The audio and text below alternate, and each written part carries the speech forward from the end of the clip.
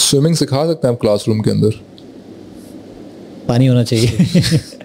ठीक है. मैं एक लेक्चर दूँ, एक बड़ा कोई एक्सपर्ट स्विमर आ जाए, उसने जो ओलंपिक्स में बहुत सारे तमगे जीते हुए हैं, और वो आपको क्लास में लेक्चर दे, पूरा साल लेक्चर देता रहे क्लास रूम के अंदर.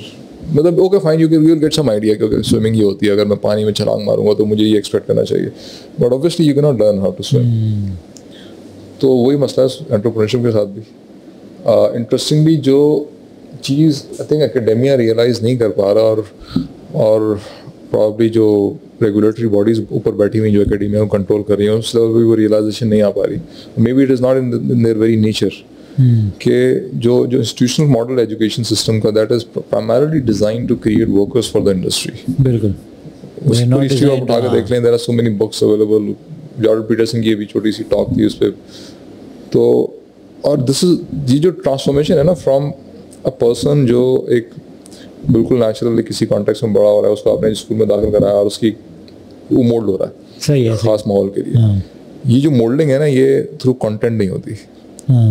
ये जो किताब में जो चीज़ें लिखी हुई नहीं, उसके थ्रू नहीं होती. ये टीचर जो भी कहानी सुना रहा है, आपको क्लास में लेक्चर दे रहा है, ये उसके थ्रू नहीं होती. ये उस पूरे माहौल के थ्रू होती है, उस पूरे स्ट्रक्चर के थ्रू होती है, जिसके अंदर आप सुबह में भी 8 बजे से लेके दोपहर के 2 बजे तक आप टाइम गुजारते हैं.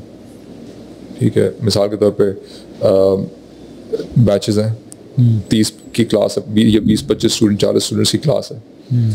ठीक है. 2 घंटे आप किसी चीज़ पर फोकस करते हैं, बेल बजती है, now you have to move to somebody else, some other place, focusing on something else. Examination बहुत ही स्पेसिफिक तरीके से चीज़ों को evaluate करें. You are appreciated for having answers to the question. वो आंसर जो आपके टीचर ने आपको दिए हैं, irrespective of the fact कि आपका दिल कह रहा है कि यार ये पता नहीं क्या बकवास है. बिल्कुल ऐसे ही. राइट. मे बी आप खुद, अच्छा अब क्योंकि स्टूडेंट्स का एक्सपोजर बढ़ गया है, तो एटलीस्ट मैं तो ये हरकत नहीं करता क्लास में कि मैं अगर स्टूडेंट कोई आर्गूमेंट लेकर आ रहा है तो मैं बोलता हूँ कि फाइन, बताओ तुम क्या कर रहे हो, प्लीज शेयर द वीडियो, जो डॉक्यूमेंट्री है तुमने मुझे देखी ताकि मैं भी देखूँ, सो दैट वो वाला ज़माना मेरे हिसाब से अब एग्जिस्ट नहीं करता. But again this is only one side of the equation. सही.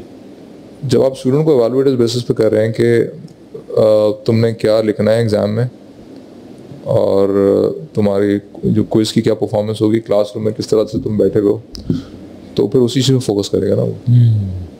ठीक है. और उसको भी पता है कि हाँ भाई मैं टीचर से एग्री करूँगा, टीचर की अथॉरिटी को चैलेंज नहीं करूँगा, तो मुझे the possibility of me getting better marks is significantly high. तो जो पूरा माहौल क्रिएट होता है ना इवेंचुअली, फिर there are rules, a very fix structure. इतनी एब्सेंसेस हैं, इतनी छुट्टियां करेंगे तो आपको सेमेस्टर रिपीट करना पड़ेगा, ब्ला ब्ला ब्ला. It's a very kind of a very almost a bureaucracy that is there.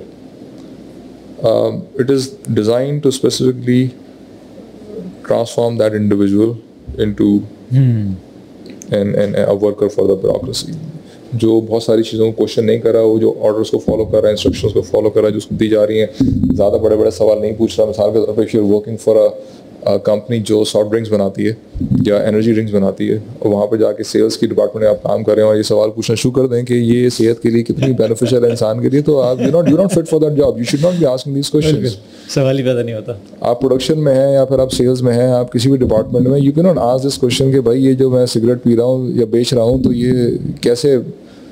And this applies to almost every product which is available in the market. Not every product, but most of the products. किसी ना किसी angle पे जाके आप कुछ ना कुछ सवाल डेफिनेटली आप रेज कर सकते हैं कि भाई प्रोडक्ट, गाड़ियाँ आप बना रहे हैं, आप किसी ऑटोमोबाइल मैन्युफैक्चर काम करते हैं, थोड़ा सा लिटरेचर आप पढ़ें एनवायरमेंटल क्राइसिस के बारे में, तो आपकी रात की नींदें उड़ जाएंगी. एंड यू आर लाइक यार I am part of this thing. सही. You not suppose to ask. अगर आपको पता चलेगा चीज़ों के बारे में, अगर आप सवाल पूछने वाला दिमाग है, आप रिसर्च करते हैं, तो you become literally unfit for the industry, जहाँ पे they need a worker who is obedient. And this is what the education system actually produce. ये बताएं, जैसे फॉर एग्जांपल, जैसे हमारी अभी बैक स्टेज बात हो रही थी, आप कह रहे थे कि कुछ पेपर्स, कुछ रिसर्च हो रही है जो पाकिस्तानी कम्युनिटी